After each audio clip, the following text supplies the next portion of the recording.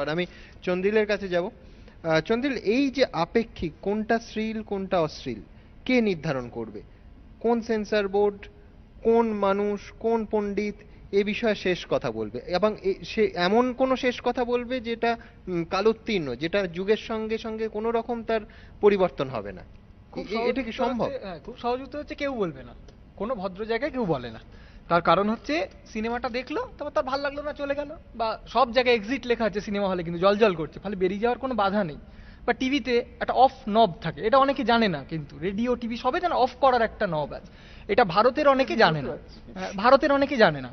তা এই যে ঋতুদা বললো না একটু আগে, যে ঋতুদা খুব তর্ক করলো যে বাংলা ভাষায় ওয়ার্ল্ড সিনেমা বহুদিন আগে হয়ে গেছে।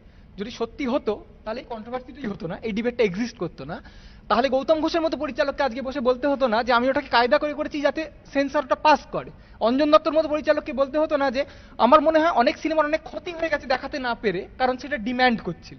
আরে এরকম তো হতে পারে যে একটা লোক, আমরা তাকে চিনি না, সে হয়তো পৃথিবীর একজন সেরা পরিচালক, সে হয়তো 17টা যৌন দৃশ্য দিয়ে ছবিটা ভেবেছিল, কিন্তু বাংলায় করতে হবে বলে সে কোনোদিনই করে উঠতে পারলো না। হয়তো কে বলতে পারে সেটা পথের পাঁচালী লিখছে 10 গুণ ভালো ছবি হতো। কেন আমরা এইরকম একটা জায়গায় পড়ে থাকবো? যে ধরো সত্যজিৎ রায় বলেছিলেন অপুর সংসার করতে গিয়ে যে যেহেতু অপু আর অপর্ণাকে উনি কোনো যৌন দৃশ্যে দেখাতে পারবেন না, সেহেতু উনি সেই লিমিটেশনটা মেনে নিয়ে, প্যারামিটারটা মেনে নিয়ে উনি অন্য একটা সিকোয়েন্স করেছিলেন, যেটা ওর মতে পৃথিবীর ছবিতে একটা সুইটেস্ট সিকোয়েন্স। তা নিয়ে আমাদের কোনো অসুবিধে নেই। হ্যাঁ, চুলে কাটা, হেন তেন ঠোঙা ফাটানো, আর বড় সিকোয়েন্স আছে। এবার আমার প্রশ্ন হচ্ছে তা নিয়ে কোনো অসুবিধে নেই, খুব ভালো কথা। এবার সত্যজিৎ মনে করতেন যে একটা সমাজের বাস্তবতাকে মেনে ছবি করতে হবে। পৃথিবীতে এরকম পরিচালক থাকতেই পারেন যিনি মনে করতে পারেন যে সমাজ আমাকে অ্যাটেস্ট করে দেবে তবে আমি চিত্রনাট্য লিখবো, এটাকে আমি মানবই না। পৃথিবীতে যতগুলো শিল্প আছে, আজকে তো চলচ্চিত্র নিয়ে কথা হচ্ছে, ধরো সিনেমা, একটা ক্যানভাসে একটা লোক আঁকছে, এবার পিকাসো মনে করলো না এটা হয় না, একটা চোখের তলে একটা চোখ বসিয়ে দেবো, কোনোদিন হতে পারে না। ধর ব্রাক, তুই কি বলছিস, ব্রাক আর পিকাসো মিলে কিউবিজমটা তৈরি করেছিলেন। এবার সেটাকে বলে যে সবকিছুকে ভাঙো, ভেঙে যেখানে যা খুশি বসাও, তা কি হতে পারে? একটা চোখের তলে একটা চোখ হয় নাকি একটা স্তনের তলে একটা কুনুই হয়? হতে পারে না, বলে যে করবে না। কিন্তু সমস্ত শিল্প এগিয়ে গেছে একটাই ভাবে, যত শিল্প পৃথিবীতে আছে। লাস্ট ট্যাঙ্গো ইন প্যারিস বার্তুলুচি যখন করেছিলেন, বার্তুলুচি কথা গৌতম দা বলছিলেন, পাগলের মতো হই হই পড়ে গেছিল সমস্ত জায়গায়, ব্যান্ড হ্যানা ত্যানা, ইটালিতে বললো একে ঢুকতে দেবো না, অমুক করবো না, তারপর কান ওই ছবিটা দেখালো, তারপর পলিনকে লিখলেন, মানে এখন ওটা একটা লিজেন্ডারি ছবি। এবার ঝগড়া ঝাঁটি চিরকাল হয়েছে, গীত গোবিন্দ লেখা নিয়ে জয়দেবকে কম কুচ্ছা শুনতে হয়নি, যে তোমার এইরকম এত রতিরস এর মধ্যে আছে যে কুয়োয় একটা বাচ্চাকে নিয়ে জল তুলতে গিয়ে মা বাচ্চাটাকে কুয়োয় ফেলে দিল। এইটাকে ইনস্ট্যান্স করে বলা হলো যে জয়দেব খুব খারাপ লিখেছেন। এবার কেউ ঠিক করে দেবে না, কারণ যেই তুমি কাউকে বলবে যে ওই তো অমুক ইয়েতেও ঠিক করে দেবে, তখনই পৃথিবীর যে কেউ একটা করে, আমি এটা লেখায় লিখেছিলাম যে ধরো সেন্সর বোর্ডে কে আছে, তারপরে আমি কাউকে ব্যক্তিগতভাবে বলছি, আমি বলছি সেন্সর বোর্ডে কে আছে, তার 5 জন লোক আছে, তাদের রুচি অনুযায়ী একটা ছবি পাস হবে। তো ধরা যাক সেন্সর বোর্ডে জগদীশ বসু বসে আছেন, আমরা ধরি ঋতুদার একটা ছবিতে একটা প্রেমিক একটা গাছ থেকে একটা ফুল ছিঁড়ে নিয়ে একটা প্রেমিকার খোপায় পরিয়ে দিল, জগদীশ বসু ব্যান। তার কারণ একটা গাছ যার প্রাণ আছে, তুমি তার অঙ্গ মুছে নিলে, এটা কি হয়? বাচ্চার আঙুল আপনি ছিঁড়ে দেখাতে পারবেন? আঁচলে ঢুকিয়ে দিলেন, পারবে না। জগদীশ বসু বললেন ব্যান করো এই ছবিটা। ঋতুর উপর কেন? এই তো অনেক না, হবে না, কারণ গাছের প্রাণ আছে। তুমি পাথর দেখাতে পারতে, তুমি ললিপপ দেখাতে পারতে, তুমি কেন ফুল দেখাতে? ফলে পৃথিবীতে তুমি যাই করবে, ধরো হিটলারের বিরুদ্ধে আমি একটা ছবি করছি, আমাদের এই কলকাতা ফিল্ম ফেস্টিভ্যালে একটা ছবি এসেছিল লেনিনকে নিয়ে, লেনিনের বিরুদ্ধে নয়, একেবারেই নয়, সকুরভ একজন উন্মাদের মতো ভালো পরিচালক, হ্যাঁ। এবার তিনি টরাস বলে একটা ছবি করেছিলেন, এবার সেই ছবি নিয়ে বিরাট হই হট্টগোল হয়েছিল। তার দুটো কারণ ছিল, একটা হচ্ছে লেনিনকে একবার পেছন থেকে নগ্ন দেখানো হয়েছিল, আর দুই হচ্ছে লেনিনকে দেখানো হয়েছিল তার এমন একটা অসুখ হয়েছে উনি সব ভুলে যাচ্ছেন। এবার আমি জানি না আপত্তি কেন হয়েছিল, তার প্রধান কারণ নিশ্চয়ই এই যে লেনিনের কখনো নিতম্ব থাকতে পারে না, কারণ তিনি তো এত বড় একজন মানুষ, হয়তো বুক অব্দি ছিল আবক্ষ, কিন্তু সগৌরভ জানেন না রাশিয়া থেকে। আর দ্বিতীয় ঝঞ্ঝাট ছিল যে লেনিনকে কেন দেখানো হবে, উনি সব ভুলে যাচ্ছেন। এবার লেনিনের কিন্তু আমরা সবাই লাল ঘাসে নীল ঘোড়া নাটক পড়েছি, যেখানে ব্রেনে একটা গুলি লজ ছিল এবং উনি সবসময় জানতেন এই ঝঞ্ঝাটটা হতে পারে, কিন্তু এত কাজ বিপ্লবের যে উনি সময় পান। এই নিয়ে হই হই হলো, ঠিক আছে, খুব ভালো কথা, দেখানো উচিত না হেনা তেনা। পরের দিন একটা ছবি দেখানো হলো সকুরভের, সেটার নাম মুলস, সেটা হচ্ছে হিটলারকে নিয়ে। পরের দিন সেখানে কি দেখানো হলো, হিটলারের সবসময় এত পেট খারাপ যে যখন তখন তার মলত্যাগ করার দরকার হয়, এবং একটা জায়গায় পিকনিকে তিনি গেছেন তার প্রেমিকা এবং বন্ধু বান্ধব এবং কারা, মানে হিটলারের অধস্তন লোকদের নিয়ে, সেখানে হিটলারের এত বেগ এলো যে উনি সবাইকে তাড়িয়ে দিয়ে কোনো মতে চুপি চুপি একটা জায়গায় মলত্যাগ করে সেটা বরফ দিয়ে ঢেকে আবার গটমট করে চলে এলেন। আর একটা দৃশ্যে হিটলারের যিনি বান্ধবী, তিনি হিটলারকে একটা লাথি মেরে, বাথরুমে অনেকক্ষণ তাড়া করে একটা লাথি মেরে চৌবাচ্চার মধ্যে ফেলে দিলেন। কলকাতার একজন লোক কিন্তু বললো না এই হিটলার এত বড় লোক, তুমি তাহলে কেউ অপমান করছো কেন? তার মানে হিটলারকে অপমান করা যায়, কিন্তু লেনিনকে যায়। হিটলার ভিলেন তো, হ্যাঁ। এইবারে যদি সেন্সর বোর্ডে কেউ থাকে যে নিও নাৎসি, তার মনে হলো হিটলার যা করেছে বেশ করেছে, ভালো করেছে, এবার সে ওই ছবিটাকে ব্যান করবে আর লেনিনের ছবিটাকে ব্যান করবেন। কিন্তু সত্যিকারের উদার মানুষ সে এই যে কোনোটাকেই ব্যান করবেন, বলে করো না, করতে পারো। ফলে বাংলা ছবি, আমি মোশনটাকে পুরোপুরি সাপোর্ট করি। বাংলা ছবি সাবালক হয়নি, বাংলা ছবি নিশ্চয়ই সত্যিই পথের পাঁচালি করেছেন, সাবালক হয়েছে, হ্যাঁ করেছেন, সাবালক হয়েছে, কিন্তু সবাই কি করেছেন, একটা প্যারামিটার মেনে চলেছেন যে ভাই এর বেশি কিন্তু করতে দেবে না। দুদিক থেকেই আছে, গৌতম দা যেটা বলছেন যে এক হচ্ছে এটা করলে সেন্সর অ্যালাউ করবে না, তুমি দর্শককে ছবিটা দেখাতে পারবে না। দুই হচ্ছে যদি দর্শককে দেখাইও ফিল্ম করতে হবে, তাহলে দর্শক তার রুচি অনুযায়ী নেবে না। এইখানে যে ঋতুদা বলছে তোমরা রুচিকে এইটা বলে বাঙালিকে প্রভোগ করছো, আমি মনে করি প্রভোগ করা উচিত, কারণ বাঙালির কোনো না কোনো ভাবে এটাকে ফেস করা উচিত। সাবালককে, নাবালককে, নাবালক হচ্ছে যে সবসময় ভয় পায়, ওখানে জুজু আছে, সেখানে হাম্বুড়ো আছে, ওখানে যক্ষী মেটে আছে, যাবো না, ও মা আমি এখন বাথরুমে যেতে পারছি না, ওখানে ভূত আছে। আর সাবালককে যে বলে যা ফেস কর, কিচ্ছু নেই, অন্ধকার মানেই ভূত নয়, যা। এবার কারোর একটা প্রয়োজন, বা কারোর 10 জনের বা 200 জনের বা 2000 জনের প্রয়োজন, যারা বলবে এটাকে ফেস করো। তুমি যৌনতার জন্য পাগল হয়ে যাচ্ছ। একবার একটা খবরের কাগজে খবর বেরোলো যে একজন বাঙালি নারী নগ্ন হয়ে পোজ দিয়েছেন, আর কোনো কথা নেই, কোনো চায়ের দোকান, কফির দোকান, কেউ বাথরুম যাচ্ছে না, ক্লিপিংটা কোথায়, ক্লিপিংটা কোথায়, এইভাবে দেখবো, তার মানে তুই এর থেকে এইরকম আনন্দ ডিরাইভ করিস। তাই যদি হয় যা এতটা আনন্দ দিচ্ছে, এতটা পুলক দিচ্ছে, সেটাকে আবার নোংরা বলছিস কেন? আমরা যখন এই ফিল্ম ক্লাবে যেতাম, বা তখন সিনে সেন্ট্রাল অসাধারণ একটা ফেস্টিভ্যাল করতে লাইন দিতাম, সবাই দাঁড়া কি ছবি আছে, কি ছবি আছে, না অমুক ছবি, কটা নোংরা সিন আছে, কটা নোংরা সিন আছে। আমি একটা গল্প বলি চন্দ্রিল, একটা পোলিশ ফিল্ম ফেস্টিভ্যাল হচ্ছে বুঝেছো, জ্যোতি সিনেমায়। তার শেষ ছবিটা হচ্ছে আমাদের Andre Waidar, everything for sale. আমার পাশে একটি লোক বসে আছে, সে ব্ল্যাকে টিকিট কিনেছে, গালাগাল দিয়ে দিতে বেরোচ্ছে, এত টাকা দিয়ে ব্ল্যাকে টিকিট কিনলাম, এটা আমাকে একজন বোঝালো একটা মেয়ের গল্প, জীবনে আর কিছুই নেই, এভরিথিং ফর সেল, মানে শেষ অবধি তার সমস্ত কিছু সেল করতে আরম্ভ করলো, কিছুই তো পেলাম না। মানে এইটা কিন্তু এই কৌতূহল রয়ে গেছে। আমার কথাটা ফিল্ম সোসাইটির মেম্বার একটা সময় সবাই তো ভালো সিনেমার জন্য মেম্বার হয়নি, বহু লোক কিন্তু আনসেন্সার ছবি দেখে। না কলকাতা ফিল্ম ফেস্টিভ্যালে ডেলিগেট হওয়ার জন্য হুড়োহুড়িটা পড়ে যায় কেন? তার কারণ কি সবাই খুব আন্তর্জাতিক ছবি আর সাবটাইটেল পড়া, ইংরেজি সাবটাইটেল পড়ার জন্য যাচ্ছে, ঘন্টা যাচ্ছে, এখানে আনসেন্সার সেক্স দেখা যায় বলে যাচ্ছে, আর কোনো কারণে যাচ্ছে না। এবার আমার প্রশ্ন হচ্ছে এই যে নোংরা সিন বলে চেঁচাচ্ছিস, তাহলে নোংরামি কোথায়? তোকে তো এটা চমৎকার একটা স্নান দিচ্ছে। তাই যদি হয়, যদি ওটা নোংরা হয়, তাহলে তোমার দেখার জন্য এত উদগ্র আগ্রহ থাকা উচিত না। আর যদি আগ্রহ থাকে, অত আনন্দ হয়, তাহলে ওটা নোংরা না, ওটা পরিষ্কার। এইদিকে কিন্তু বাঙালি সত্যি একেবারেই সাবালক হয়নি, সেটা কোনো শিল্পেই হয়। এবার কবিতা যৌনতা থাকলে কেউ বোঝে না, কারণ কবিতা কেউ পড়েই না। আর এটা অডিও ভিজুয়াল, এটা একদম সরাসরি আসে, সেই জন্য নইলে এইরকম একটা হচ্ছে, হুল্লোড় হচ্ছে পাগলের মতো, চতুর্দিকে একটা কথা ছাড়া, দুর্গাপুজো আসছে, সব ছাড়ো, ছত্রাক নিয়ে কথা বলো। তারপরে ঋতুদা বলছে না বাংলা ওয়ার্ল্ড সিনেমা হয়ে গেছে। আরে যদি কেট উইন্সলেট নুড পোজ করবে, তাই নিয়ে কেট উইন্সলেট বাবা পর্যন্ত চিঠি লিখবে না। আর আমাদের এখানে হই হুল্লোড়ে চিৎকার চেঁচামেচি কাণ্ড হচ্ছে। এবং বাংলা ছবির আমি মনে করি সাবালক হওয়া দরকার আছে। এবং তুমি যে প্রশ্নটা করেছিলে কে শেষ কথা বলবে, আর শেষ নেই যে শেষ কথা কে বলবে, কেউ বলতে পারে না।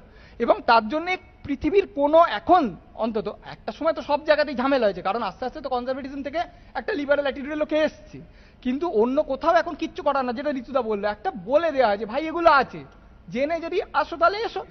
এইবারে হরদা বলছিলেন যে তুমি কি একটা বাচ্চা নিয়ে দেখতে পারি, প্রশ্ন হচ্ছে অ্যাডাল্ট ছবি বাচ্চা তো ঢুকতেই দেবে না, বাইরে আইসক্রিম খাবে, বাবা মা দেখবে, এ তো কথা না, বাচ্চা ঢুকবে কেন? আমার একটা কথা বলার আছে, সেটা হচ্ছে এইখানে ধরে নেওয়া হচ্ছে যে মানুষ, অধিকাংশ মানুষ যেটা চান বলে ধরছে কিছু জ্যাঠামশাই, সেইটাকে ভারতীয় রুচি বলে ডিফাইন করছে, আর বলছে ভারতীয় রুচিতে এটা হবে, ওটা হবে না, ঠিক তো? আচ্ছা, এবার প্রশ্ন হলো জিনিসটা কিন্তু দুদিক থেকে হয়।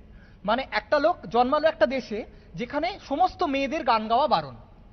এবার সে কিন্তু মেয়ের গলা শুনলেই ভাবে ওটা অশালীন, কারণ সে তো এই সমাজে জন্মেছে। এবার ধরা যাক একটা লোক সেই সমাজের সবকিছুর বিরোধিতা করে বললো যে এ গান গাইবে, এবার তাকে মারা হবে, কারণ মেয়েদের গান গাওয়া তো অশালীন। এবার সে আরেকটা দেশে গিয়ে দেখলো সেটা অশালীন নয়। ফলে এই যে বলা হচ্ছে না যে একটা রুচি, লোকজন যা চান, ওরকম কোনো কথা নেই। এরকম স্টিভ জবস একটা কথা বলেছিলেন, যখন ওই আইপড বার করলেন, তখন তাকে জিজ্ঞেস করা হয়েছিল যে আপনি কি মার্কেট রিসার্চ করেছেন এর জন্য? তো হচ্ছে কোনো মার্কেট রিসার্চ করিনি। মার্কেট তো আমি তৈরি করি। কেন না? তার কারণ হচ্ছে it's not the consumers duty to know what he or she wants.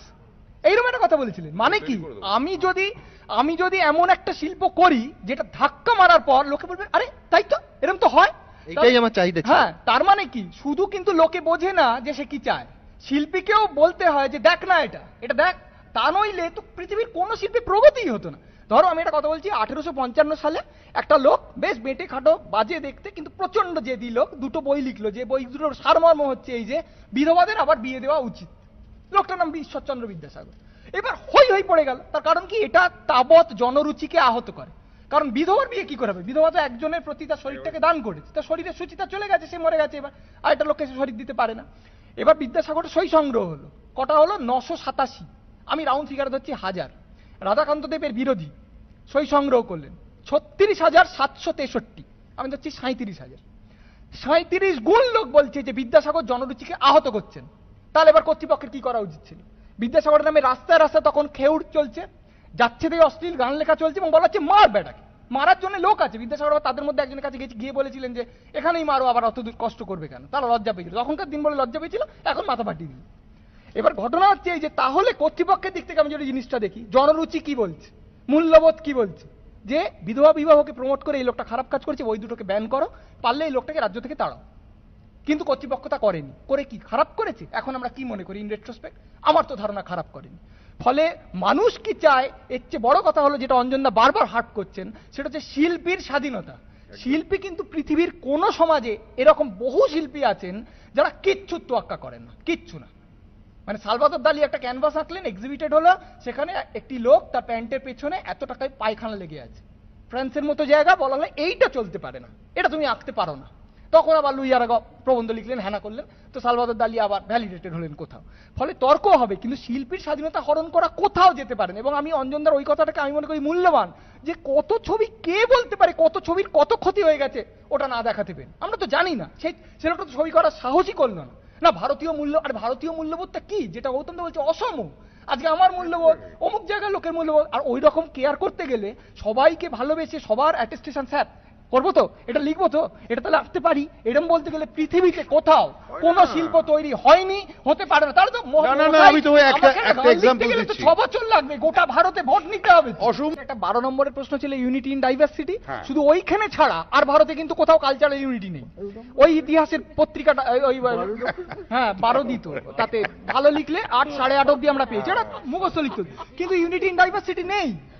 একথা আমরা বহুবার বলি না, যে ধরো আমার সঙ্গে দ্যাট ইজ ইনক্রেডিবল ইন্ডিয়া নেই বলে, এরকম ডাইভার্স বলে, মানে এটা কোনো কথা হতে পারে না। এই যে এখন এই একটা কথা বারবার আমি শুনছি, বা অনেকেই বলবেন যে দাঁড়া ওটা কি প্রাসঙ্গিক না অপ্রাসঙ্গিক, এই কথাটা এখানেও কয়েকজন বলেছে। এবার প্রশ্ন হচ্ছে, দেখো একটা শিল্পে এমন কি অপ্রাসঙ্গিক জিনিস রাখারও অধিকার আছে। মানে ধরা যাক একটা যে কোনো গড় বাংলা ছবি দেখো, যে কোনো গড় মেন স্ট্রিম ছবি, 6খানা গান থাকে, কোন গানটা প্রাসঙ্গিক? অধিকাংশ ক্ষেত্রে কোনো গানই প্রাসঙ্গিক না, ওখানে গান ঢোকাতে হবে বলে গান ঢোকানো হয়েছে। কেউ কি তার কোনো প্রতিবাদ করেছে?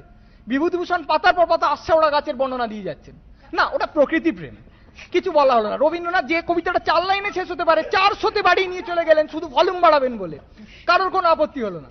সত্যজিৎ রায় পথের পাঁচালী করছেন, সেখানে 1.5 মিনিট ধরে জল ফড়িং নাচে, অপু জল ফড়িং না দুর্গা জল ফড়িং, কেউ নয়।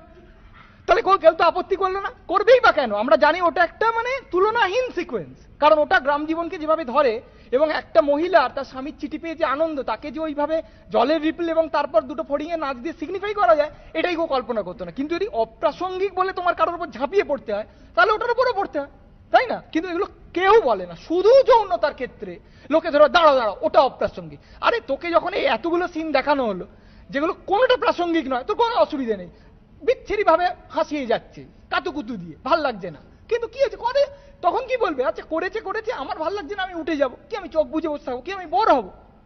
কিন্তু যৌনতা হলে বলবে দাঁড়াও তুমি এটা দেখাতে পারবে না। মানে এতক্ষণ কিন্তু ব্যাপারটা কি ছিল, শিল্পী দেখিয়েছেন আমার ভাল লাগছে না, আমি দেখবো না, হিউমার কি করছে জনি লিভার ভাল লাগছে না, তাহলে কি জনি লিভারকে মারো বলা না, বলা আমার ভাল লাগছে না, এই ছবিটা দেখিস না রে, মিটে গেল। সমস্ত অপ্রাসঙ্গিকতার ক্ষেত্রে কিন্তু এটা ভূতের না 6 মিনিট ধরে হলো গুপি গাইন বাঘা বাইনে, কেন হলো কেউ জানে না। সত্যজিৎ কেউ কিছু বলতে পারলো না, ঠিক আছে টু লং আ সিকোয়েন্স, পরে সত্যজিৎকে ইংরেজিতে বলেছিল, বাংলায় কেউ কিছু বলারও সাহস করে, কিন্তু কেউ বলেছিল কেউ বলে গুপি গাইন অনেক লম্বা 6 মিনিট ধরে একটা জিনিস চলছে, কেন এরা কি গুপি বাঘার বন্ধু, কেউ জানে না, কোনো আপত্তি নেই। শুধু যৌনতার ক্ষেত্রে সবাইকে তোমার দায়বদ্ধ, তোমার মানে একদম জবাবদিহি করতে হবে, কেন করেছেন, ওই শটটার কি দরকার ছিল? আরে শিল্প জিনিসটারই তো দরকার ছিল না, সিনেমা না তুললে কি ক্ষতি হতো? আরে আমার একটা ছবির পোস্টারে মানে দেবশ্রীর শুধু খালি পিঠ ছিল, দেখায় সেই নিয়ে কাগজে লেখালেখি হলো, বাংলা ছবির পোস্টার কোথায় যাচ্ছে একেবারে যা আরে আমরা যখন ইংরেজি সিনেমা দেখতাম, যে যে সিনেমার পোস্টারে আলকাতরা মারা আছে ওইগুলো দেখতাম। তার কারণ হচ্ছে তাতে সেক্স থাকবে। সেদিকেও মিসলিডিং কিভাবে জিনিসটা ছিল, ওরা ইচ্ছে করে চমৎকার পোস্টারে আলকাতরা মেরে রাখতো। না না না, মানে সাহেবরা সেক্স করতে পারবে, আমরা সেক্স করি না জানো, এমন একটা আমরা সেক্স করি না একেবারেই। ভারত পাখিরা এসে ছোট ছোট বাচ্চা চৌকাঠে রেখে যায়,